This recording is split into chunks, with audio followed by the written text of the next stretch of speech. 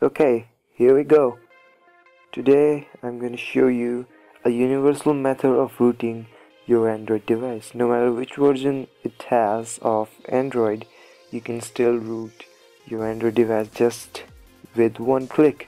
That's all you need is a software named as Mobogenie that will be in the description. You can download it from their website. So when you open up this software, what you're gonna do is now you have to connect your phone. So let me connect my phone here, and you can see it will start connecting your device and says connecting.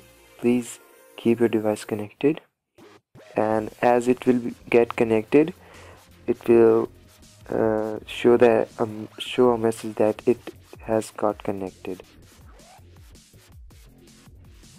So we'll wait until it's connected.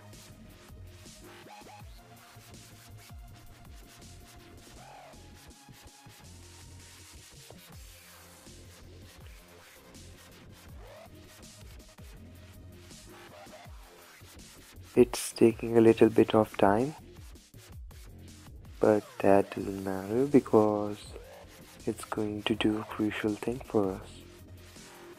And by the way, you get this little booster with the software, and you can click upon it to just boost your PC, and we'll show you how much it has boosted.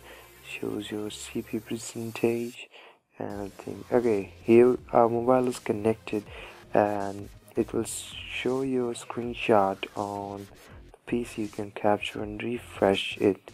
So what we need to do here is we need to go into the toolkit, and here let me tell you that this software is capable of doing many things. You can back up your Android device data to your PC. You can restore a previous backup. It has a file manager and can tell you about your device, and you can do a batch install. As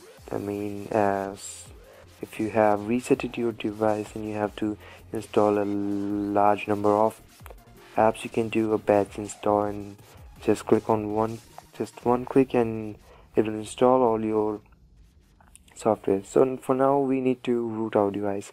So once your device is connected, just click on this one click root, and you should be connected to internet so as to root your device.